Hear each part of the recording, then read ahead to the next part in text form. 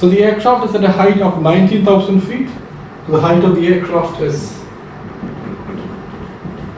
19,000 feet and wishes to communicate with a VDS station at 1,400 feet above mean sea level. So the height of the transmitter is given, the height of the receiver, the VDS station is 1,400 feet above mean sea level. What is the maximum range at which contact is likely? So I'll draw a simple diagram. The VDS station is at a certain height of 1,400 feet. The height of the aircraft is 19,000 feet. Now we assume it's also above sea level because of the altitude. And now you're asked to find out the range.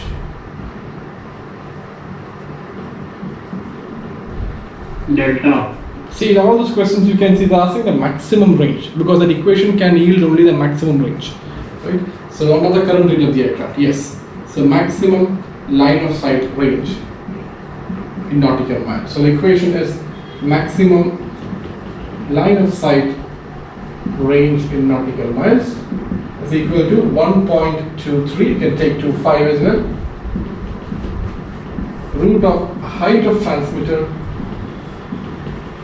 plus height of receiver both in feet, which is 1.23 times.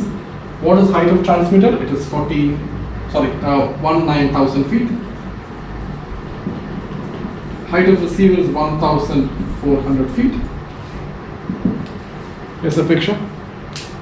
Try this one.